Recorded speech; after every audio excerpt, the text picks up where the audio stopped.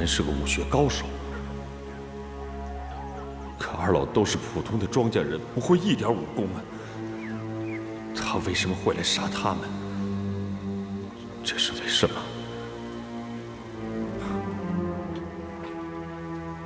为什么？为什么？爹，娘，你们一生当中与世无争，是谁像你们下这样的毒手？爹，娘。 糟糕，咱们来迟了。秋风，你们契丹人简直猪狗不如！乔三槐夫妇白养了你这么多年，就算他们不是你的亲生父母，你也不能对他们下这样的毒手啊！你还是不是人？还是不是人？血口喷人！我来的时候，二老已经被人害死了。秋风，不要再装模作样了。你杀你养父养母是为了灭口吧？可惜。 你是契丹孽种的事实早已传遍了整个武林，今后你只有死路一条。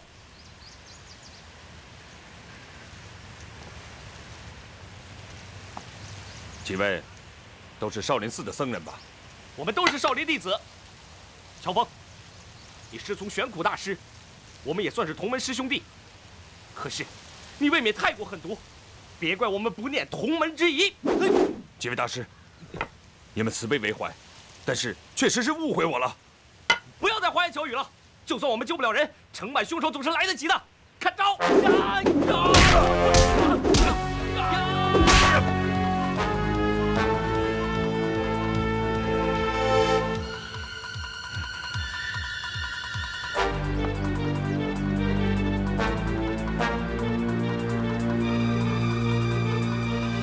天下人打我，而我乔峰又不还手的。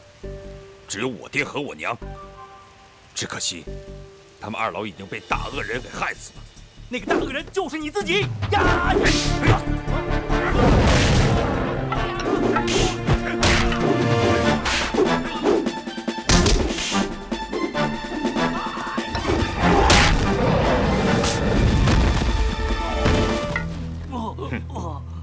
我乔峰要杀人灭口，现在是易如反掌。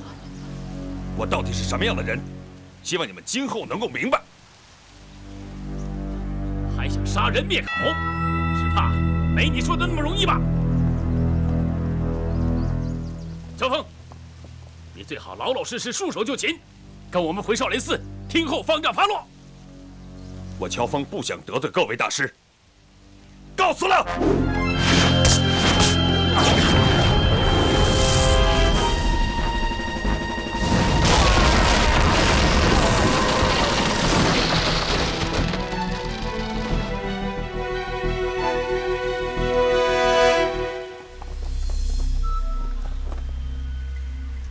他跑不远，分头去追。是。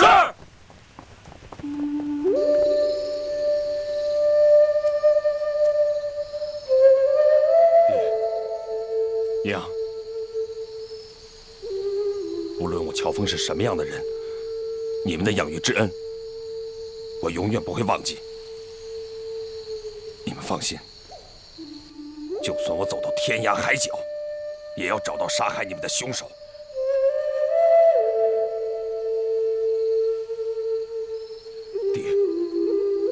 娘，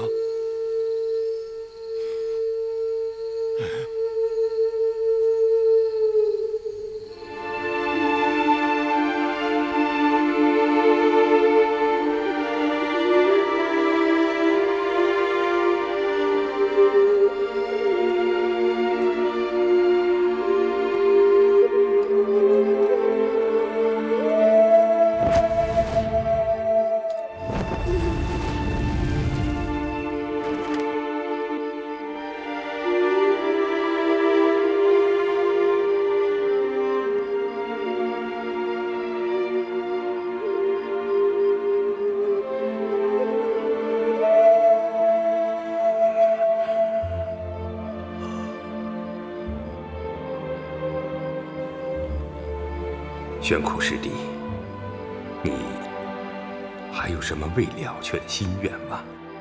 贫僧受戒时，师父给我我取名为玄苦。佛祖所说七苦是生、老、病、死、怨憎会、爱别离、求不得。贫僧尽力脱这七苦，却只能度己，不能度人。今天玄苦偿还夙业，你们应该欢喜呀！师弟，袭击你的人究竟是不是姑苏慕容复？方丈师兄，你不要再问了。冤冤相报何时了？众位师兄师弟，如果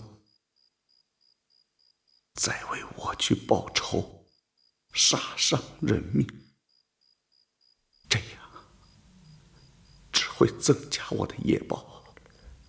阿弥陀佛，师弟大觉高见，做师兄的太过执着了。我想静坐一会儿，默想忏悔，以排尽心中余孽，求得圆满，才好洗去参拜我佛。好吧，师弟多多保重，愿你早得正果。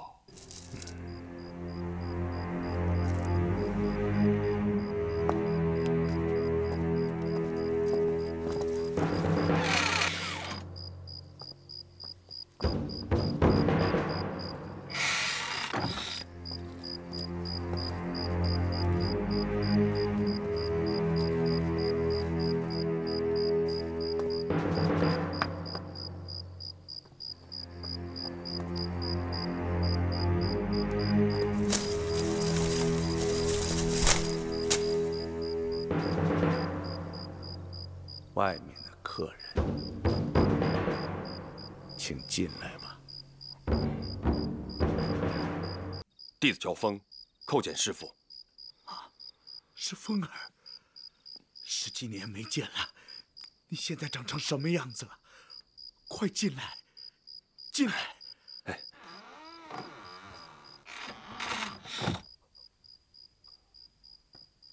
师父。风儿，快来，快过来，让师父看看。师父，近来身体可好？是你，你就是乔峰，你就是我亲手教出来的好徒儿吗？师父，你怎么了？我是风儿啊。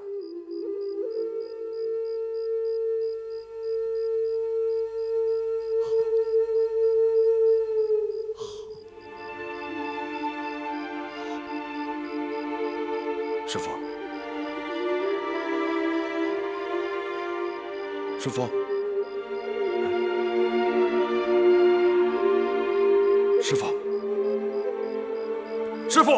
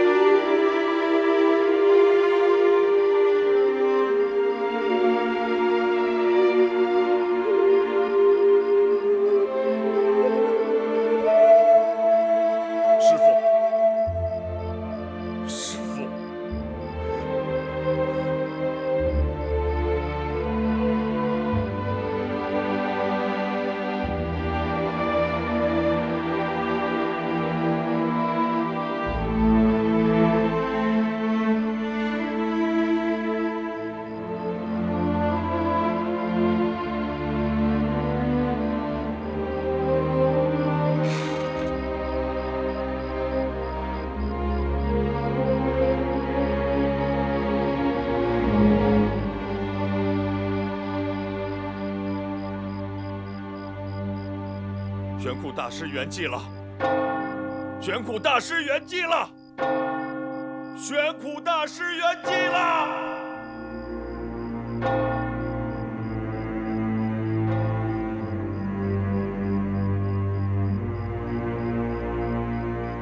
施主是什么人？弟子乔峰。你就是丐帮的前任帮主，玄苦的弟子乔峰。正是。哦，你为什么要深夜闯入少林？你又怎么会知道玄苦师弟圆寂了？弟子有急事想求见恩师，没来得及向贵司禀报，请方丈还有各位大师恕罪。小师傅，不用端药了，玄苦大师已经圆寂了。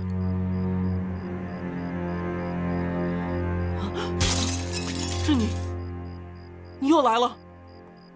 方丈，我看见他用张大师傅的胸口，就是他，我在窗外亲眼看见他。你说什么？别怕，你是说他打伤了玄苦大师？我看得清清楚楚，就是他。你看仔细了，别认错了人。就是他。我明白了。凶手是故意扮成我的模样，想嫁祸于我。怪不得师傅死前是那种表情。禀告方丈，师弟晚到了一步，那乔氏夫妇已被乔峰的恶贼杀死了。啊！你这恶贼，为什么在这里？乔施主，你接连杀死了抚养你的乔氏夫妇。又杀死了教你武功的玄苦大师，做下这样的恶业，天理难容啊！方丈，我绝不可能杀我的恩师，但是我的恩师是因我而死的。杀我父母、杀我恩师的人想嫁祸于我，我会给你时间解释的。把他给我拿下！慢！方丈。我不能死。如果那样的话，我父母恩师大仇就没办法报了。弟子迫于无奈，只好冒犯少林尊严，请方丈恕罪。抓住他！别让他跑了！抓住他！在底下呢！抓住了！别动！起来！起来！让你跑！抓我干嘛呀？传令全寺僧众，仔细搜查寺内各个角落，绝不能放走这个恶贼。是。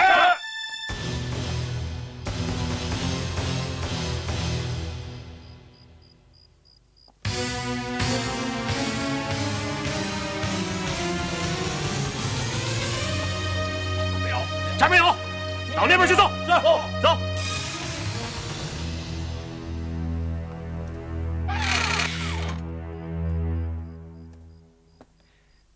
禀告方丈，四处都搜过了，没有找到乔峰的踪影。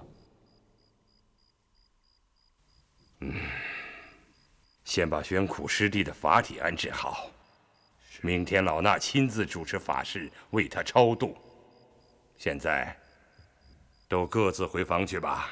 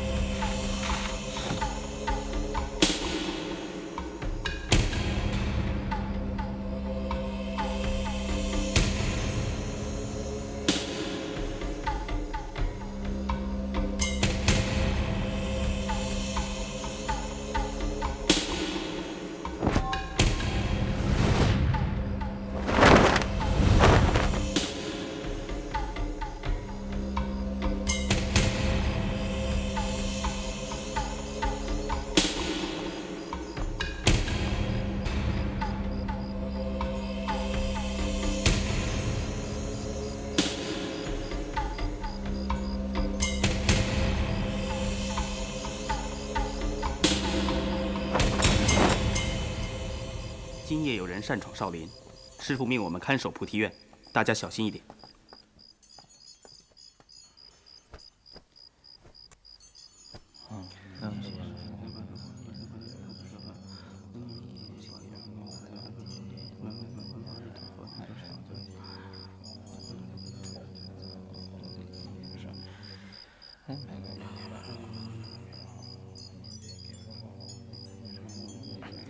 师兄，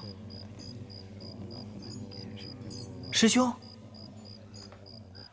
这菩提院这么大，师父叫我们看守什么呀？这是菩提院的秘密，你不必多问了。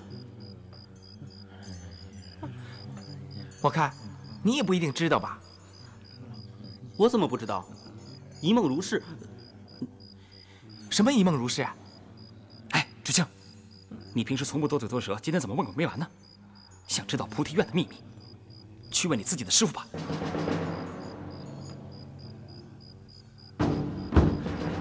师兄，我方便去啊。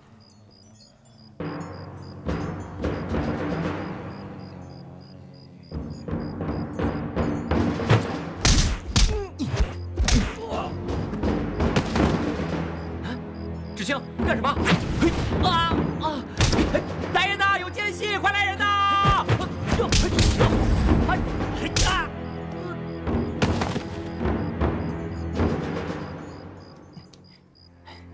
一切有为法，如梦幻泡影，如露亦如电，当作如是观。一梦如是。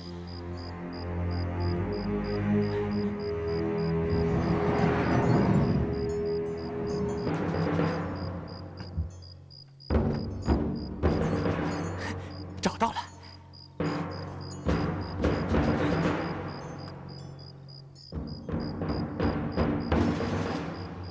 师兄，菩提院中有动静，会不会是乔峰那恶贼闯入了菩提院？快，把守住菩提院各个出口，绝不能让他跑了。是。我们进去看看。不许出声，要敢出一声，我一掌要了你的命，知道不知道？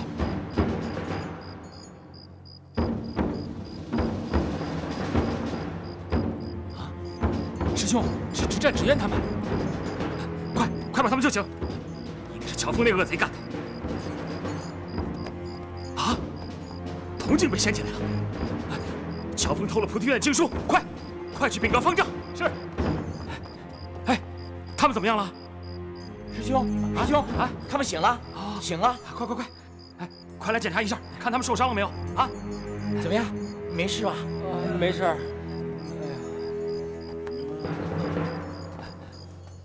参见方丈，参见达摩院首座。又是乔峰干的？不是乔峰干的，是芷清干的。芷清，你也在？你刚才为什么暗算我们？你拉我干什么？我什么时候暗算你们？禀告方丈，刚才就是芷清暗算我们，然后撕开菩提院铜镜盗取藏经。我刚才一直在方丈身边，什么时候来偷的藏经啊？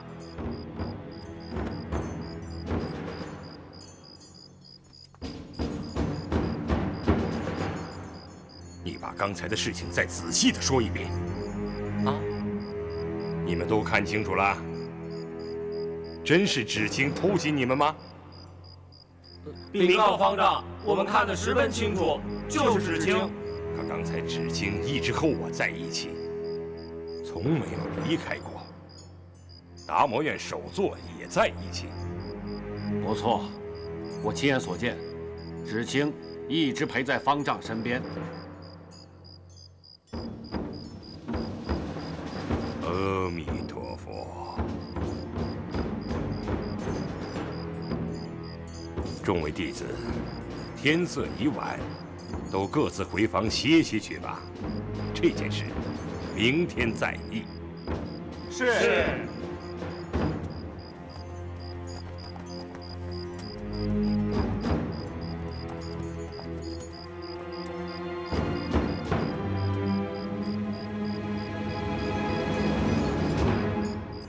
阿弥陀佛。罪过，罪过。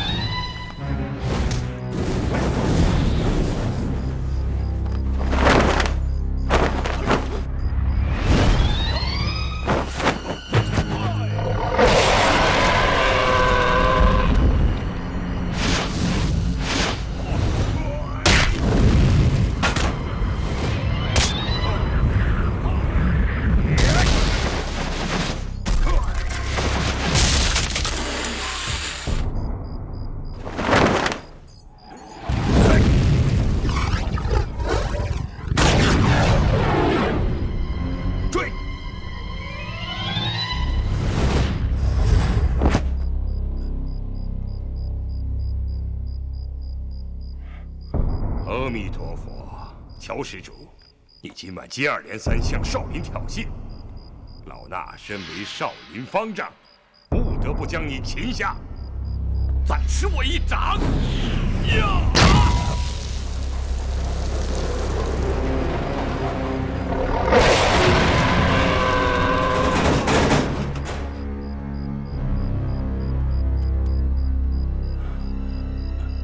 乔峰的武功果然厉害，得想办法尽快的把他除掉，否则危害世人，后患无穷啊！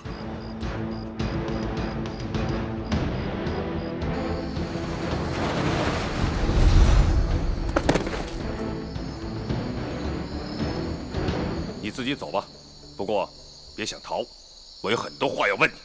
走。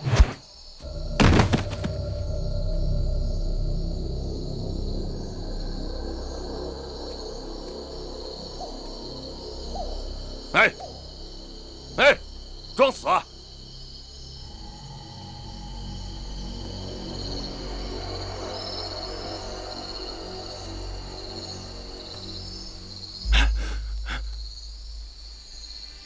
女人，说，你到底是什么人？再不说话，我一掌毙了你！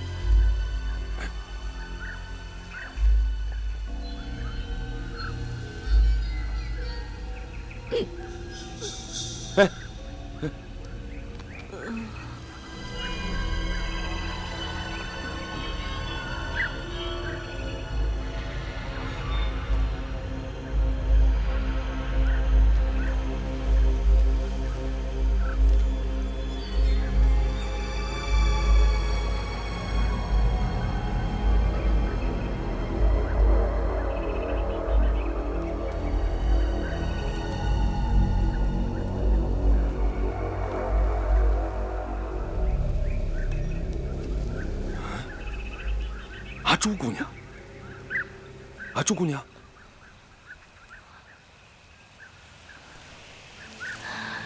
乔帮主，朱姑娘，朱姑娘，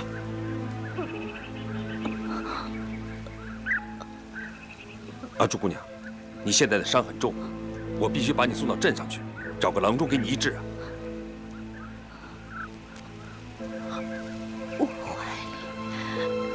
上的药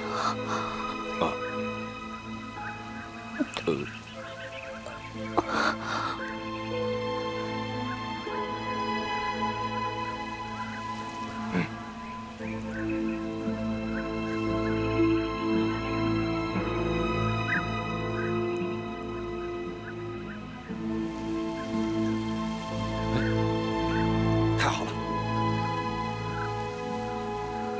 朱姑娘。 现在治伤要紧，希望你不要责怪我。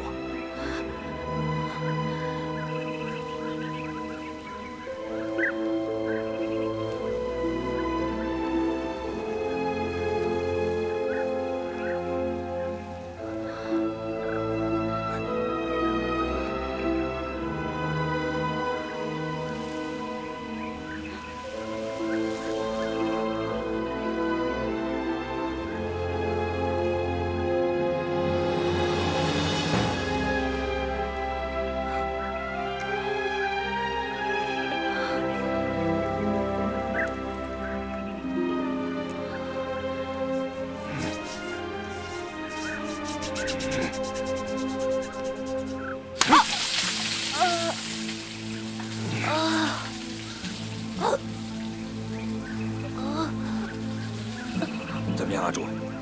哎，阿柱，阿柱姑娘，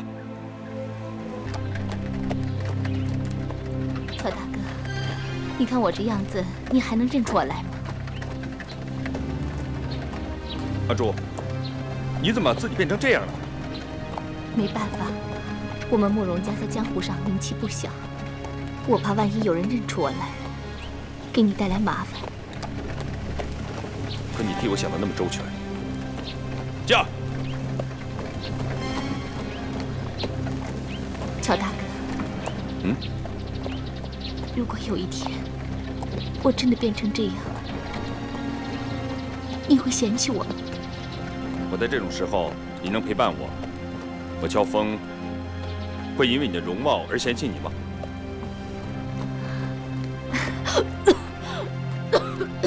好了好了，别说话了，赶紧进去，好好躺着啊。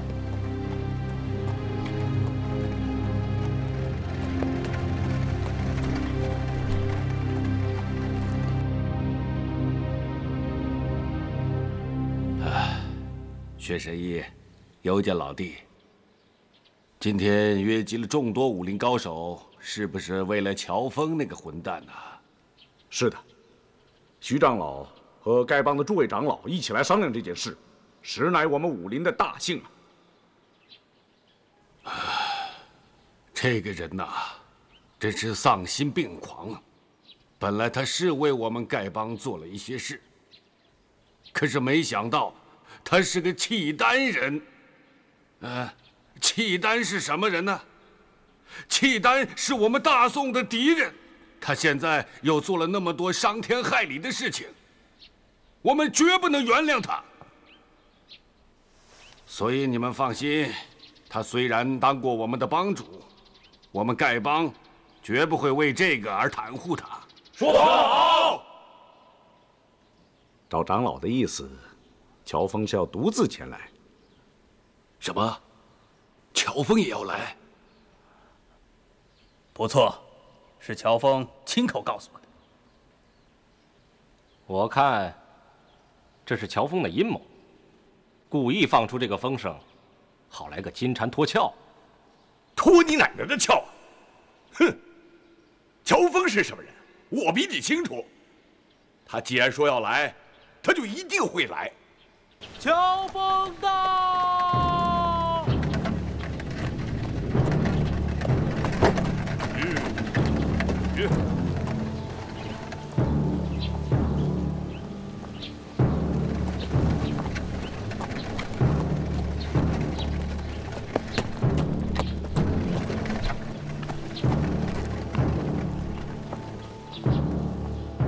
乔峰听说薛神医和尤氏兄弟在聚贤庄设宴邀请武林豪杰。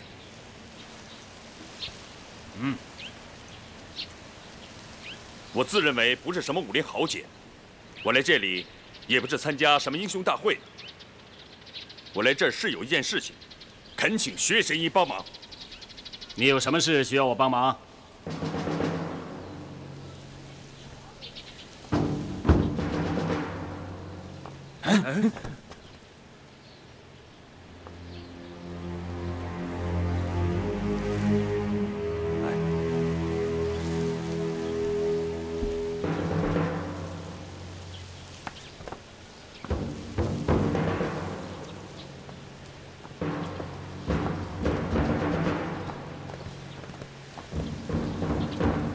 薛神医，这位姑娘，请薛神医救救她。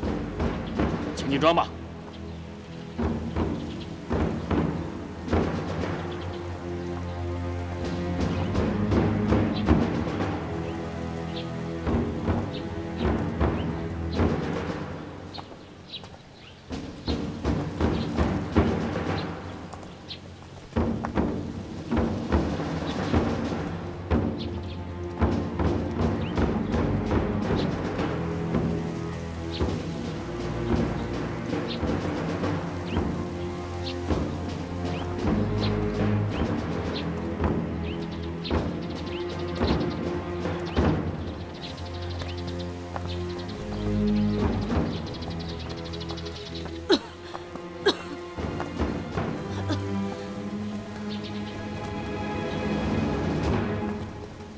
他是怎么受伤的？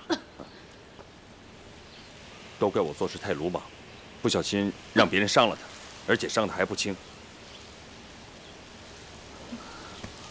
我想这世上只有你薛神医一个人能够救治他，所以，我求你务必帮这个忙。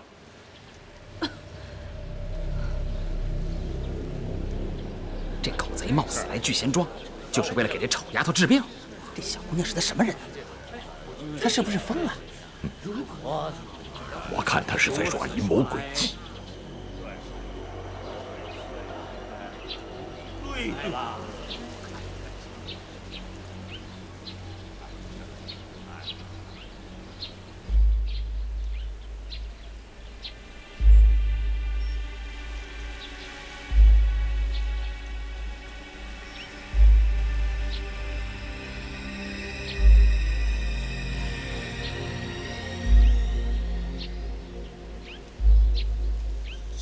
这位姑娘叫什么名字？真对不起，我还真不知道她叫什么。阿朱，你到底姓什么？我姓阮。啊，薛神医，他姓阮。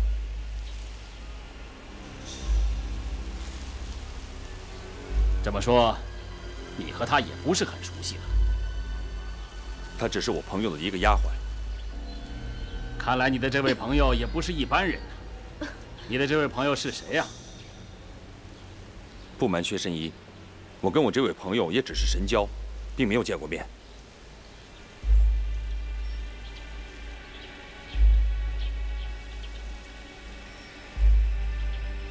这位姑娘如果不是服了一种外加的治伤灵药，又有你乔峰为她多次输送真力，恐怕她早就死在少林寺玄慈方丈的大金刚掌力之下了。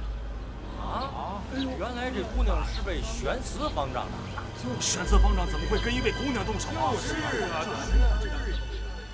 薛神医，我方丈师兄几年没离开过少林寺，而少林寺一向没有女人出入。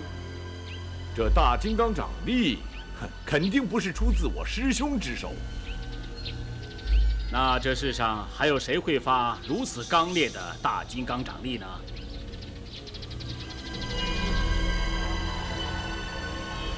阿弥陀佛，薛施主，这些话说起来惭愧，贫僧和玄寂师弟天资有限，无法领会大金刚掌力的要领。至于少林以外嘛，我看就更不。乔峰，那天晚上，你偷偷进入我少林寺，害死我玄苦师兄，后来曾受我方丈师兄的大金刚掌，他的厉害你领教过。试问，如果我师兄这一掌打在这位小姑娘身上，她还能活命吗？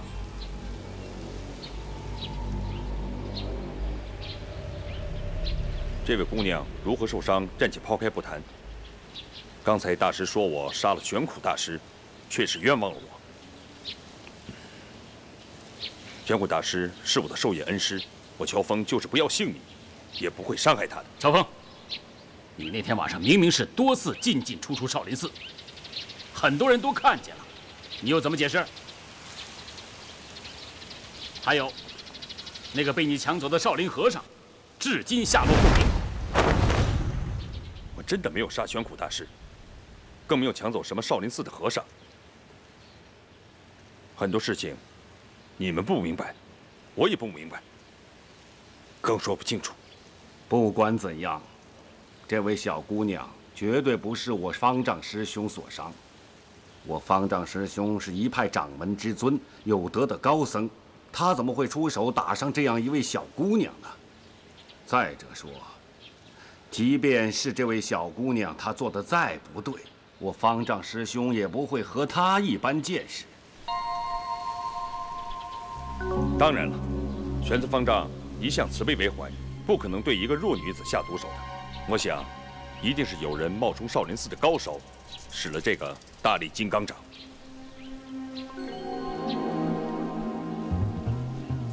这句话还差不多。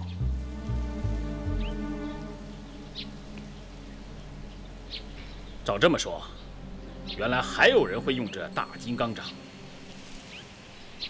那么这个人在出手的时候，一定受到了什么阻挡，掌力削减了不少，不然阮姑娘早就当场死了。这个人掌力雄浑，只怕能和玄慈方丈并驾齐驱。是啊，可是这个人又会是谁呢？是啊，是谁呀？如果这个小姑娘死在大力金刚掌之下，对少林寺的面子也是不大好吧？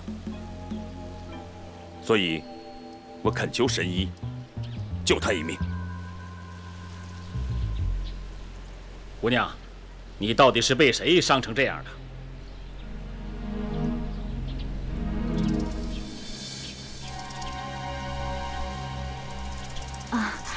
那个人是个年轻公子，相貌英俊潇洒。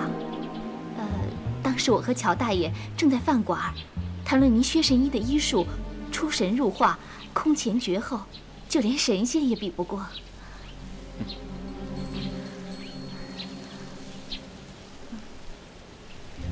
我还说，有了薛神医，大家学武功还有什么用呢？为什么？因为有了你。谁伤一个，你救一个；谁伤两个，你救一双啊！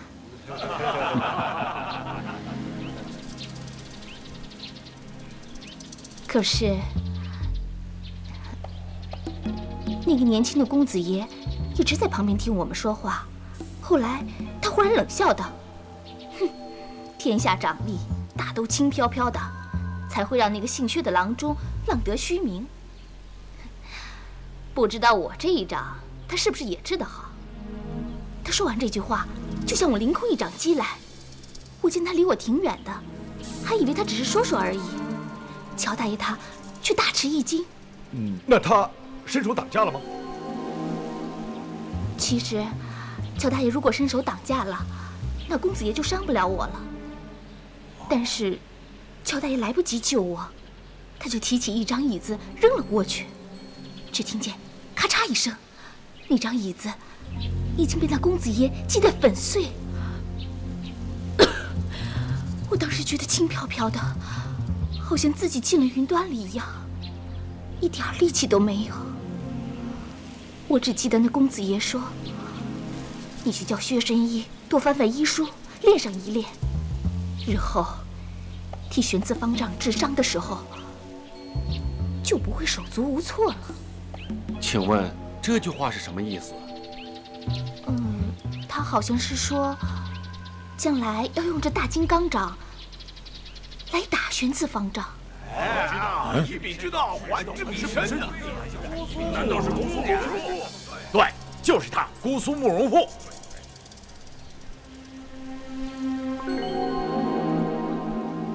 姑苏慕容复。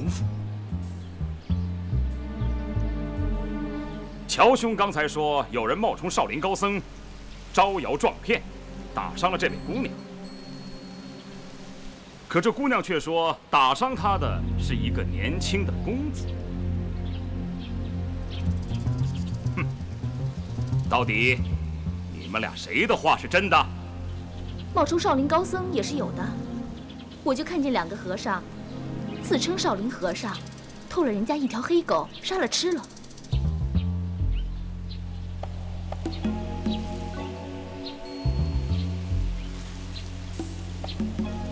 薛神医，如果你今天救了这位姑娘，我乔峰这一辈子都感谢你的大恩大德。哼，一辈子？你看看今天这阵势，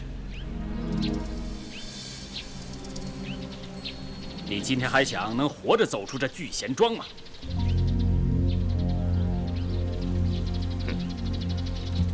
活着出去也好，死了出去也罢，这个我不知道。但是，这个姑娘，你今天一定要救治。我为什么一定要给她治呢？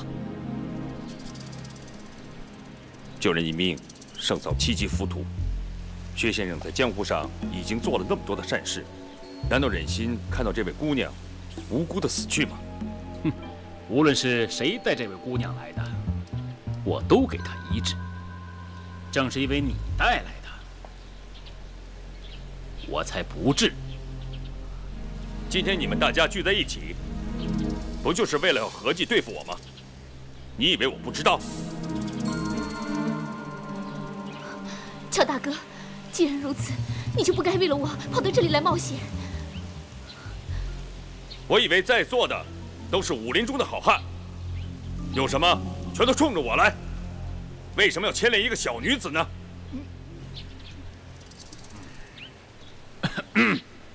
给不给人治病救命，全凭我自己的喜好，谁也不能强迫我。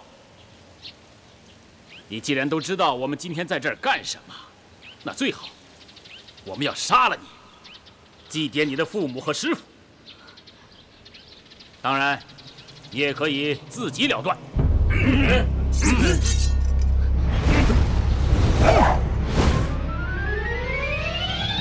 乔大哥，你别管我，你快走吧！我跟他们无冤无仇，他们不会害我的。乔大哥，你快走吧！我乔峰不是贪生怕死的人。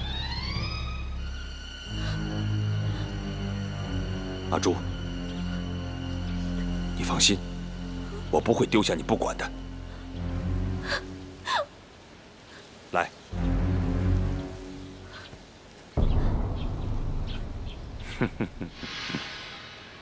薛神医，如果我是汉人，你今天这样侮辱我，我一定把你给杀了。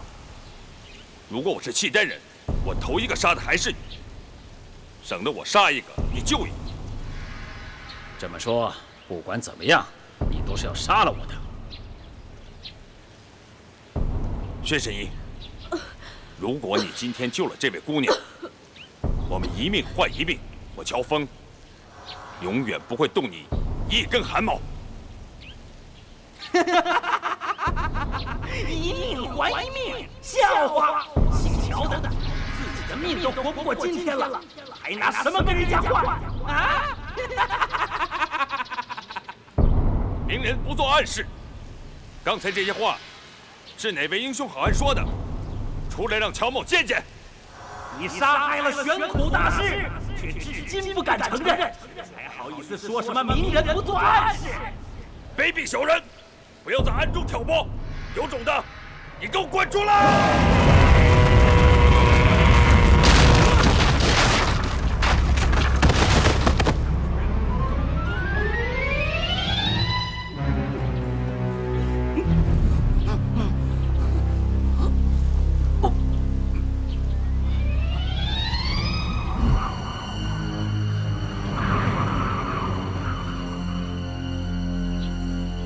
他是追魂掌谭青。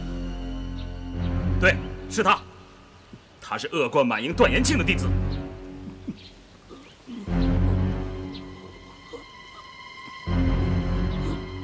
你好高的内力，不仅破了我的千里传音功，还震伤了我。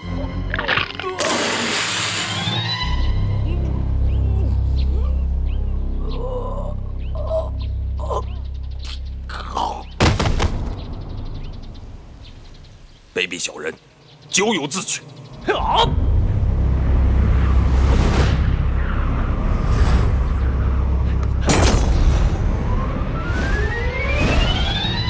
留下吧！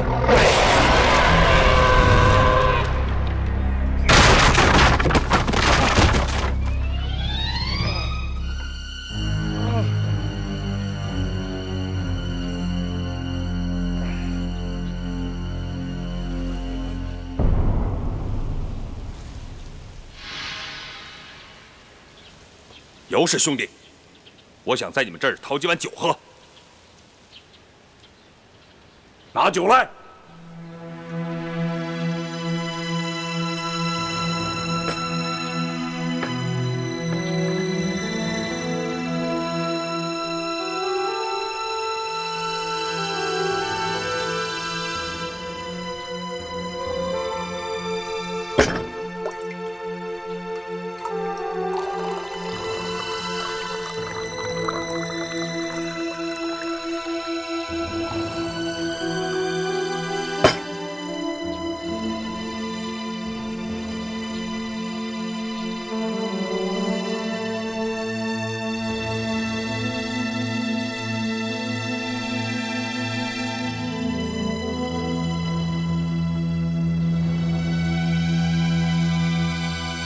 这里众家英雄都有乔峰往日旧交，今日既要与我为敌，咱们干杯绝交。有哪位英雄想要杀乔某的，请过来和我对饮一碗，从此以后，往日交情一笔勾销。我杀你不算忘恩，你杀我不算负义。天下英雄，俱为见证。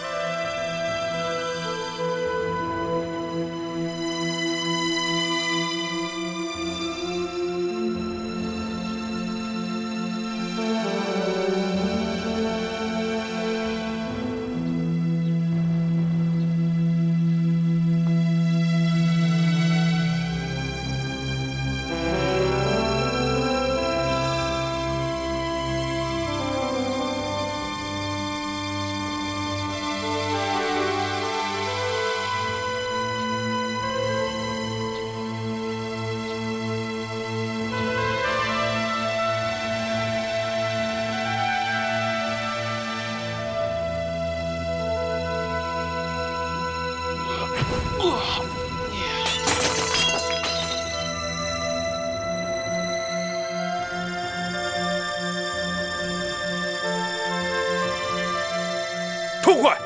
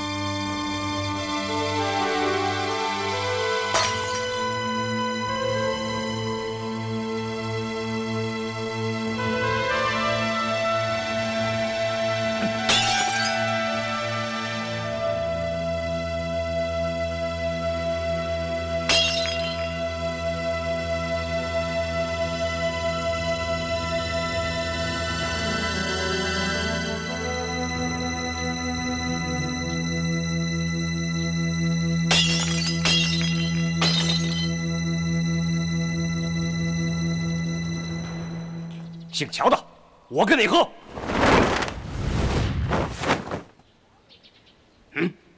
今天我是和老兄弟、老朋友喝绝交酒，你算什么东西？也配跟我乔峰喝酒？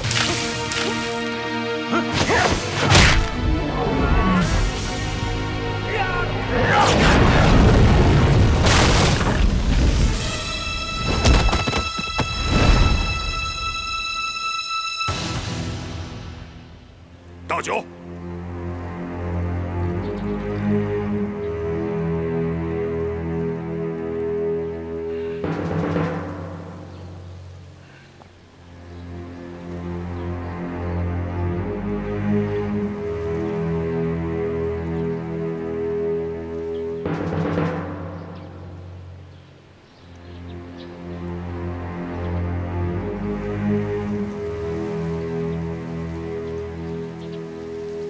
等等，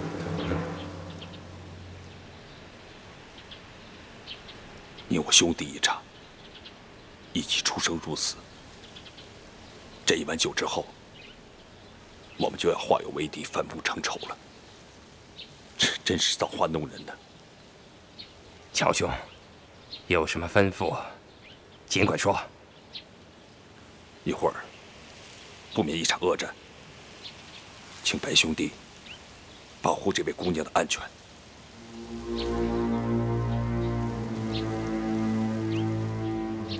你放心，待会儿不管你是死是活，我白狮镜以性命担保，我一定求薛神医治好这位姑娘。乔峰，多谢了。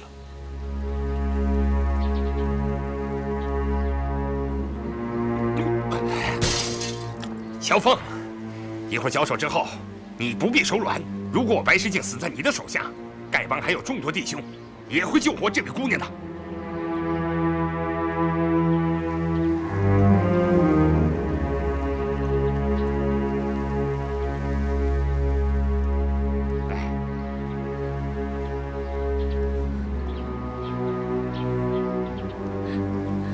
乔大哥，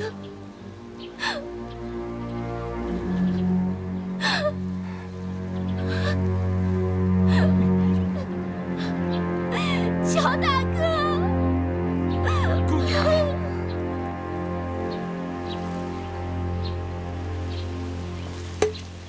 诸位，乔峰与众兄弟相交多年，今日恩断义绝，我无话可说。不过，我有一事相托。如果我今天死了，请诸位兄弟保全住这位阿朱姑娘，也不枉我们相交一场。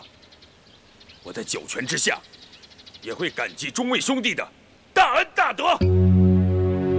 大恩大德。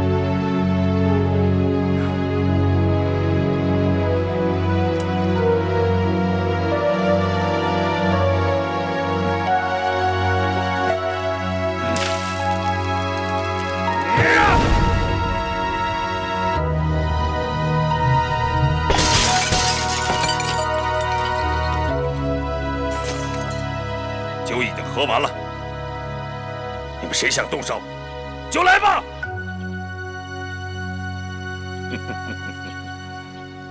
你们要是不动手，那我乔峰可就不客气了。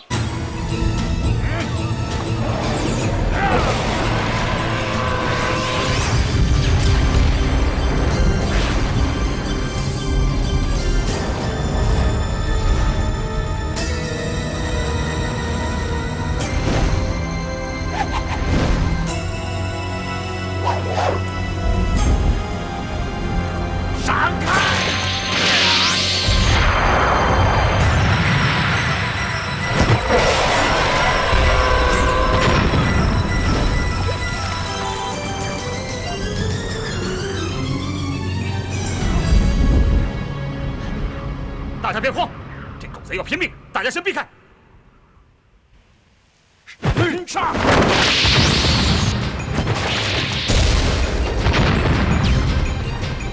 别废话，一起上！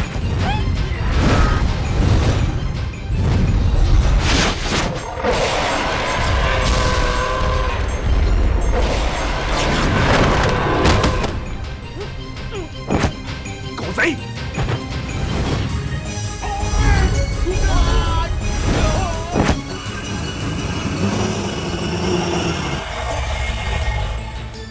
乔峰，契丹和大宋势不两立，今天你以身冒死，别怪老哥哥们不客气了。别这么多废话，绝交酒已经喝完了，还有什么可顾忌的？来吧！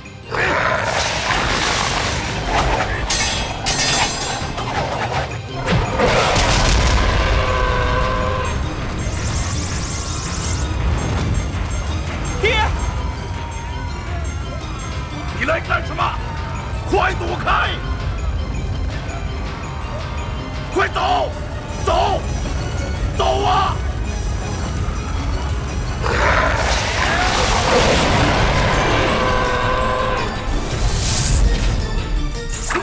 呀！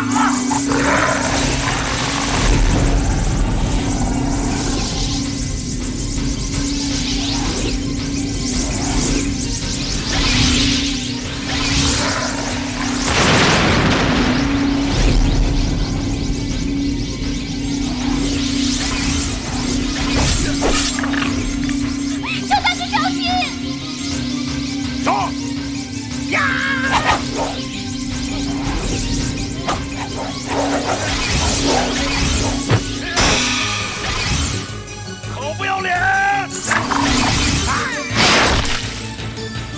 好。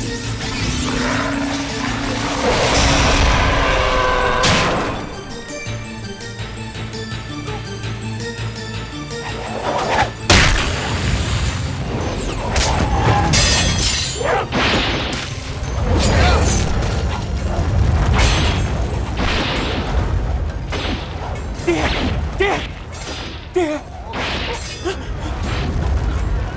盾在人在，盾随人亡。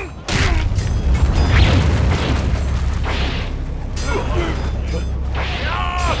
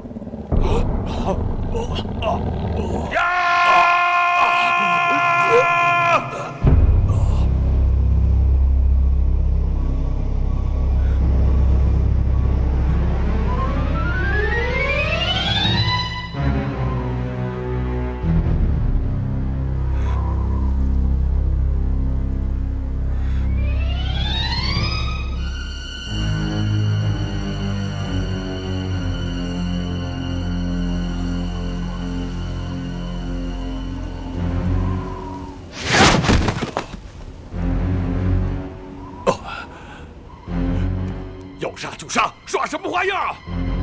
你们动手吧，我再也不还手了。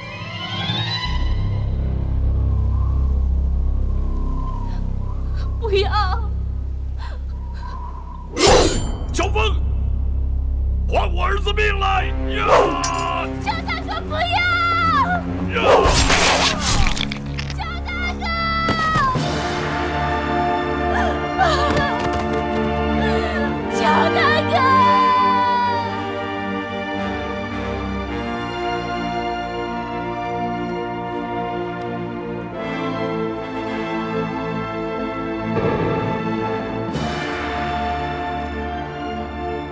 我乔峰英雄一世，想不到今天会死在这里，甚至连自己的身世都没弄明白。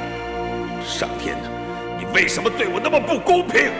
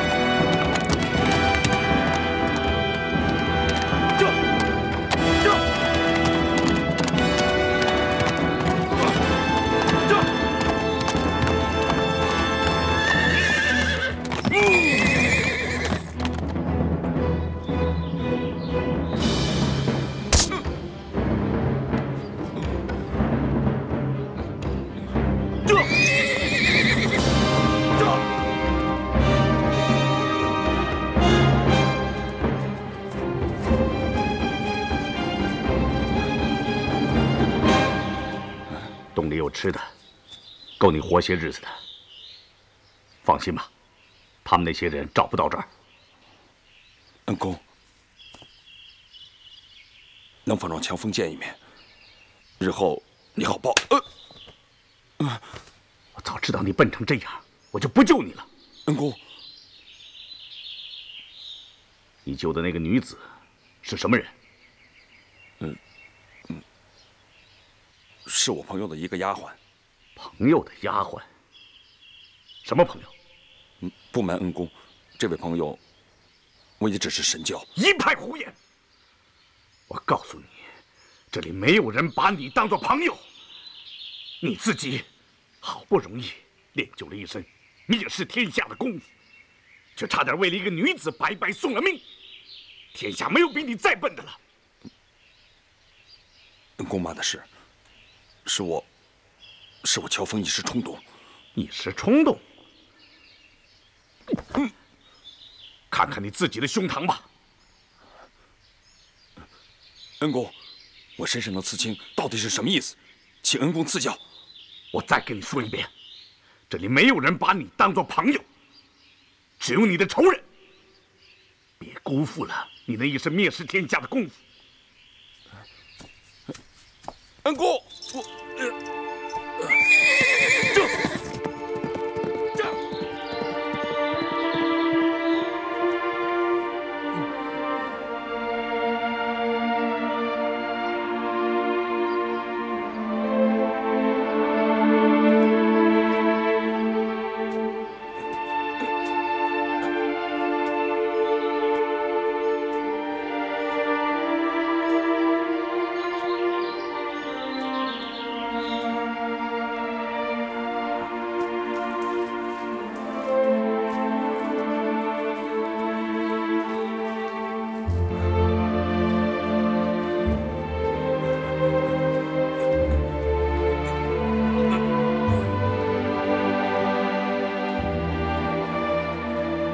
救我的这位恩公是谁？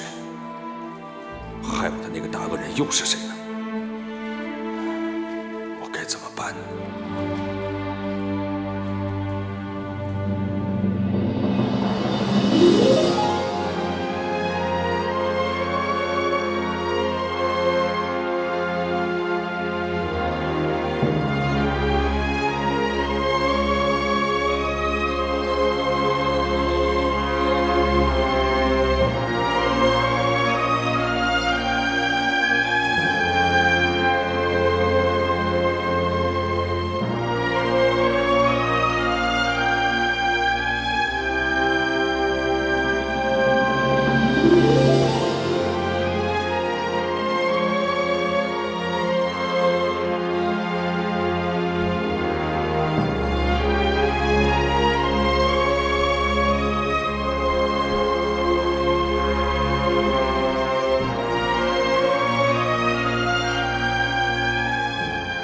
薛神医，来，我来给你把把脉。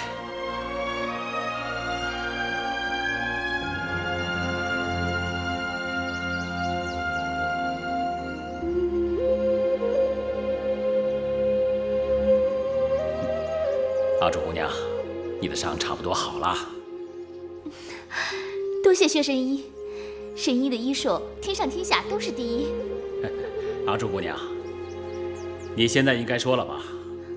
你和乔峰到底是什么关系？你又是怎么被这正宗的少林大金刚掌所伤？薛神医，你忘了吗？那天我当着大家的面，不是都说过了吗？我是被一位长相英俊的公子所伤，乔大爷和我没有任何关系，是他救了我。好了好了，就算你说的是实话，可你为什么要易容呢？你是什么身份？不能告诉我吗？我的身份当然不能告诉别人了。哦，那又是为什么？因为我欠别人很多钱。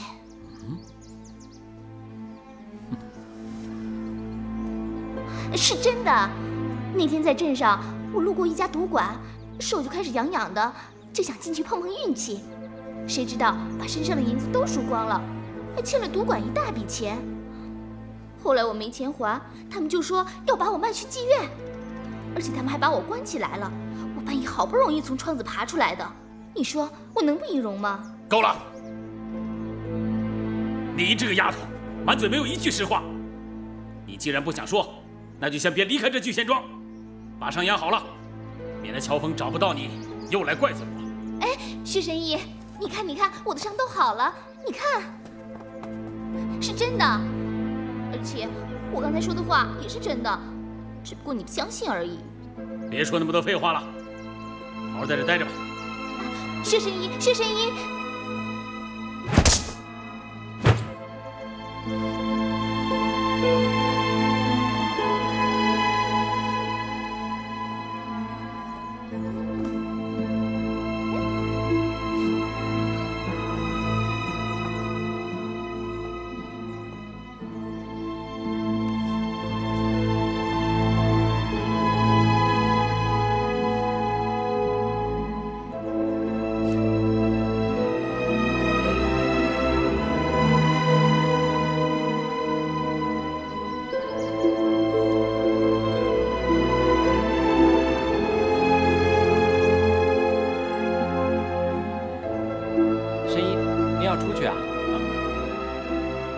对啊，喂马，取钱。是。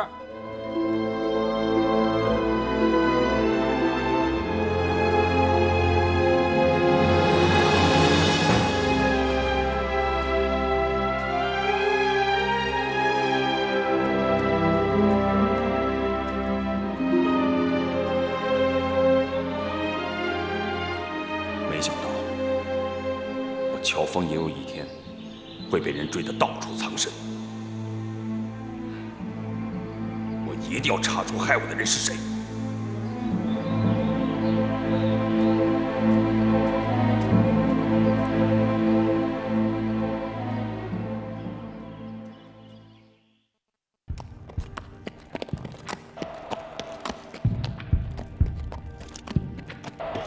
阳光下闪烁的那颗星，有了你，我就能看得清。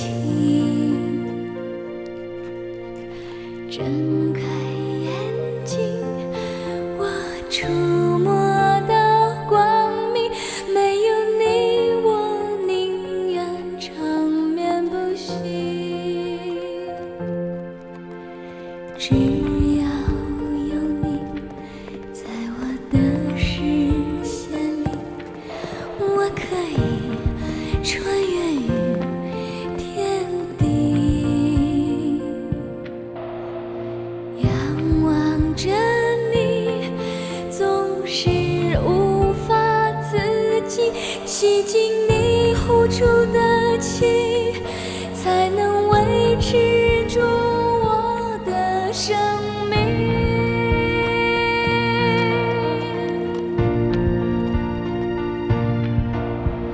脱离了目的，就是为了寻找你。没有你，不想要我自己。在你怀里成长，在你怀里死去，这就是我选择的宿命。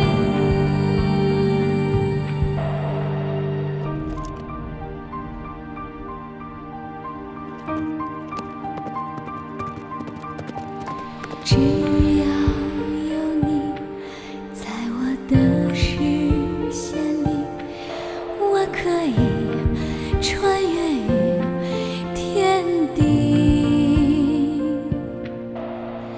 仰望着你，总是无法自己，吸进你呼出的气，才能维持。当年我过雁门关的时候，曾经听人家说，战国时的大将李牧，汉朝时的大将智都，都曾在雁门关驻守，抗御匈奴入侵。如果我真的是契丹人，那1000多年来侵犯中原的，都是我的祖宗了。在你怀里成长，在你怀里死去，这就是我选择的宿命。乔大哥，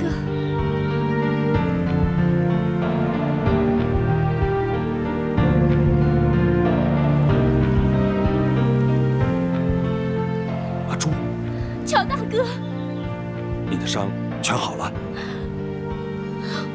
我知道你一定会来的。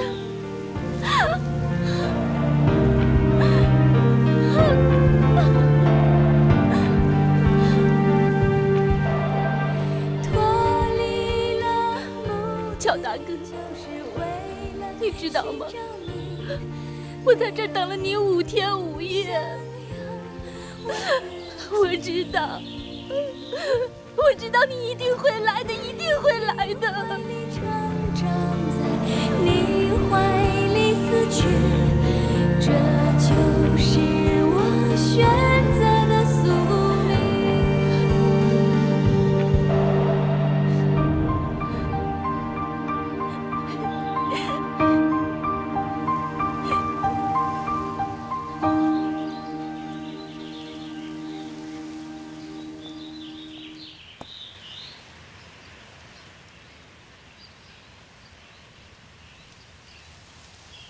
如果智光大师说的是真的，我娘被他们害死以后，我爹应该是从这个地方跳下去的。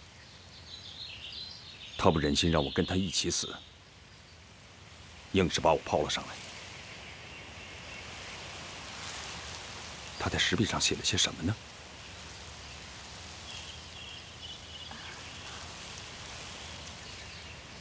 我们到那边去找找。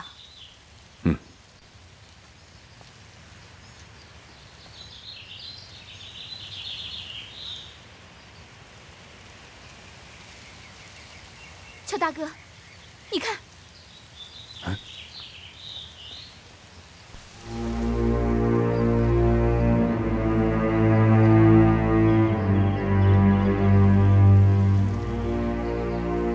在离开丐帮的时候，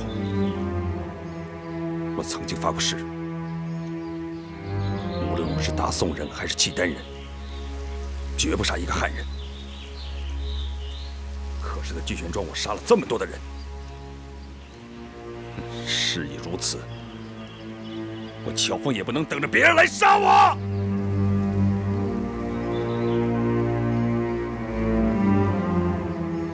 我不是汉人。 我不是汉人，我是契丹人。乔大哥，乔大哥，乔大哥，乔大哥，不要再打了！不要再打了，乔大哥，不要再打了！乔大哥，你再这样打下去，这座山都会被你打塌的。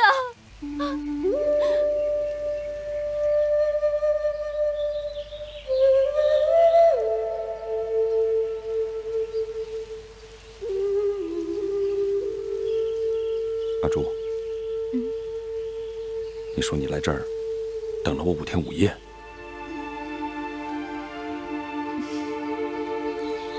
怎么了？又不舒服了？不是，我很好。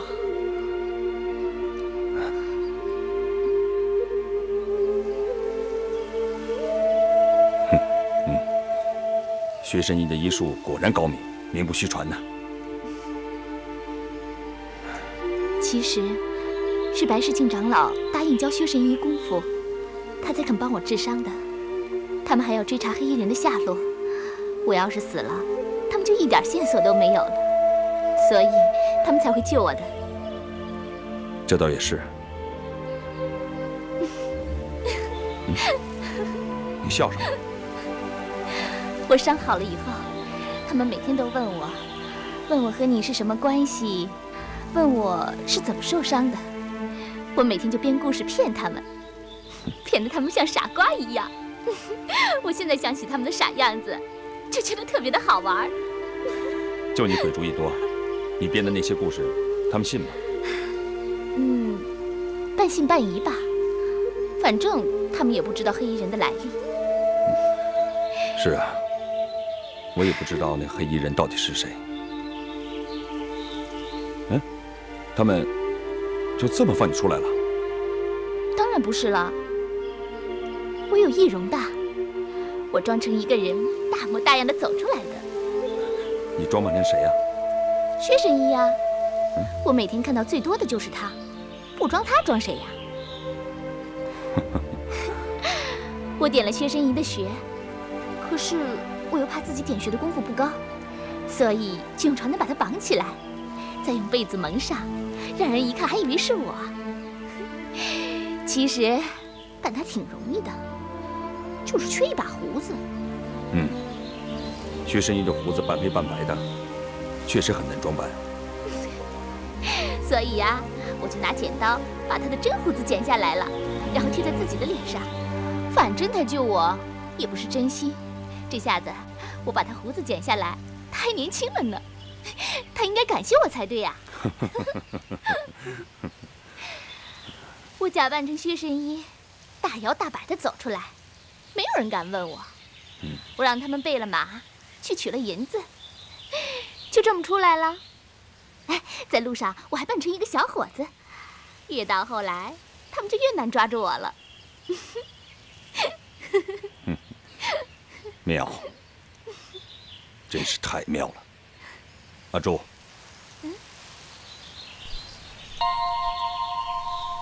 乔大哥，你为什么这样看着我呀？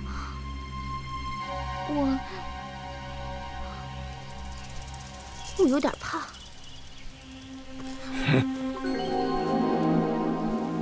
原来是你！说，谁指使你干的？乔大哥，怎么了？我说错什么了？你是不是还装扮过我？啊！既然你都知道了，那我就告诉你吧。我是假扮过你去救丐帮的人，因为那个时候你救了我和阿碧，我们都非常感激你。看见那些叫花子对你一点都不好，我就假扮成你去救他们，让他们对你心存感激。可是，在聚贤庄，他们还是那样对你，实在是太没有人性了。那你为什么杀我父母，杀我恩师啊？我杀你父母，杀你恩师？我没有啊！师父临终前一见到我，就说是我下的毒手，不是你易容后下的手吗？说！没有，乔大哥，我真的没有杀你师父，真的没有杀你父母。呆着别动！乔大哥，你相信我，你师父武功那么高强，我怎么可能杀了他呢？乔大哥，你相信我，我真的没有。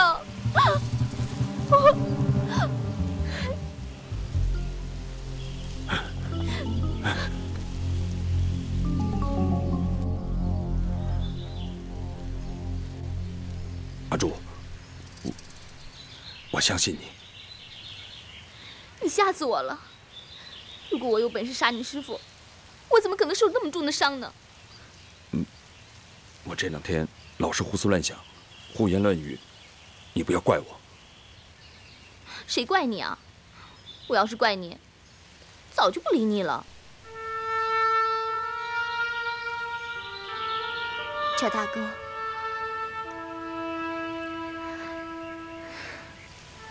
不管你怎么对我，我都不会怪你的。我虽然救过你，你也没必要老放在心上。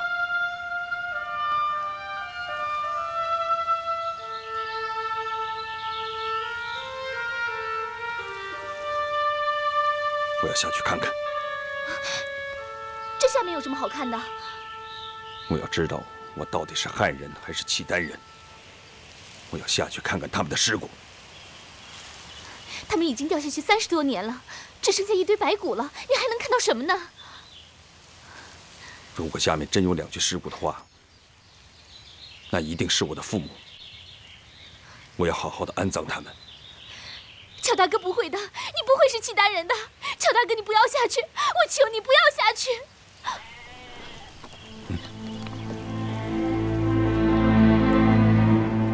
走。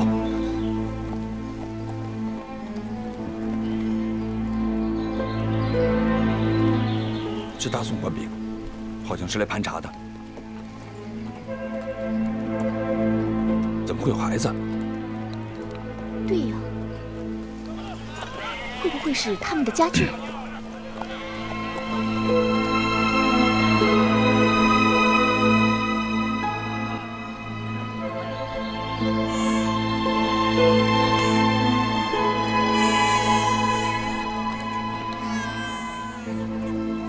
乔大哥，他们在干什么？强盗！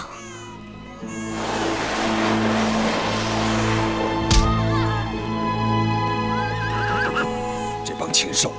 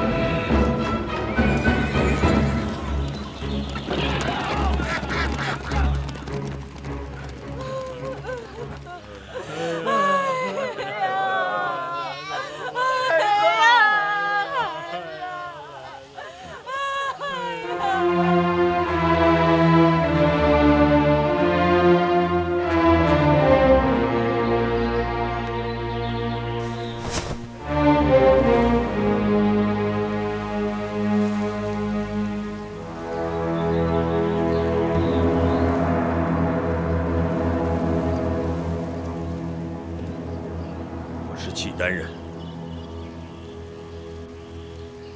我是契丹人，我是契丹人，我真的是契丹人，是契丹人，契丹人。汉人里有好人有坏人，契丹人里也有好人有坏人。不管你是汉人还是契丹人，对我来说都一样的。你用不着可怜我，你现在可以走了。乔大哥，你要是扔下我，我就从这悬崖跳下去。我说得到做得到。阿朱，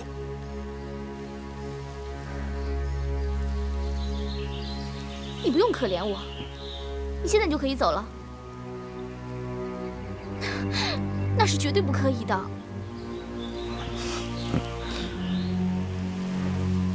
阿朱，在我最痛苦的时候有你陪着我，我真高兴。我在任何时候都会跟着你，陪着你。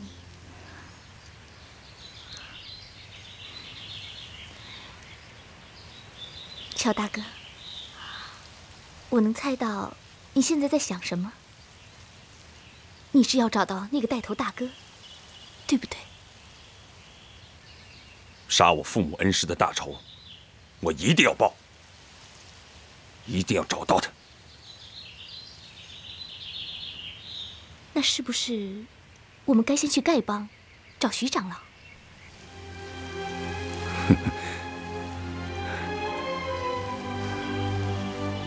阿朱，从今天开始，我不能没有你了。